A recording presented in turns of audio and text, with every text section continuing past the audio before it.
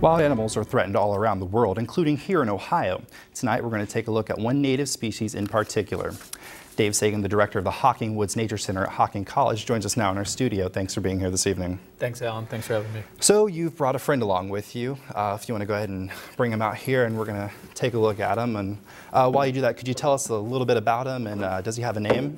Yeah, this is Cage, and he, come on there, boy. Must be very careful with him. Oh, yeah, definitely. He is a eastern timber rattlesnake, one of the 3 venomous snakes we have in Ohio. He is a male.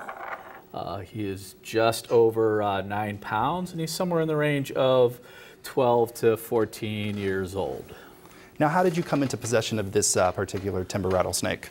We have an educational permit through the Ohio Department of Natural Resources, and we just contacted adjoining states that have these animals in their states, and we work closely with their departments of natural resources, and we obtained them because we don't want to remove any of Ohio rattlesnakes from the wild.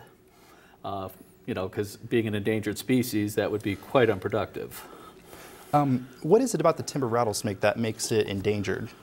They're very, very slow to mature and reproduce.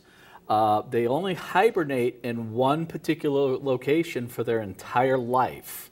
And a lot of regions in Ohio were developed for agriculture. Those dens where they hibernate were destroyed, and the populations then were destroyed.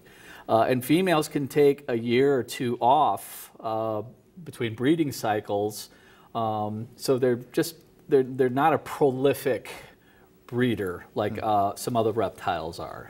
What are some steps that are being taken to help preserve the snake as a species, and do you think any more could be done?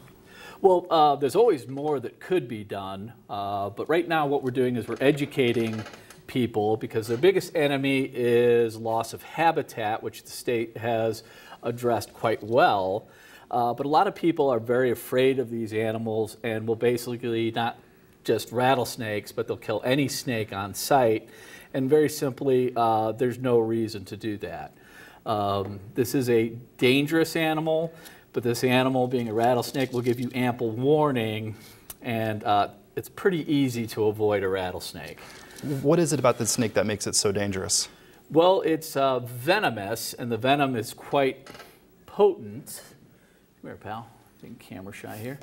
But in that same idea there, you got to be pretty daft to get bit by a rattlesnake, because they're going to give you an ample warning at an ample distance, and if you don't heed that warning, okay, then they become dangerous, because they are very quick.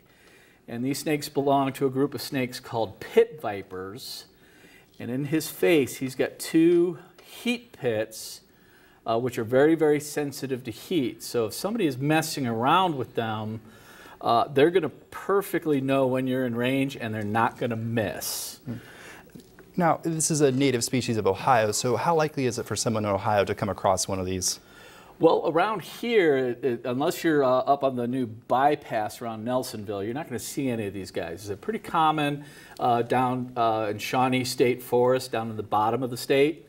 And if you see one of these guys, you should just pretty much leave them alone. All you got to do is, when they rattle at you, just heed that warning and walk around them. And they're going to give you, it's not going to be something they're going to do last minute.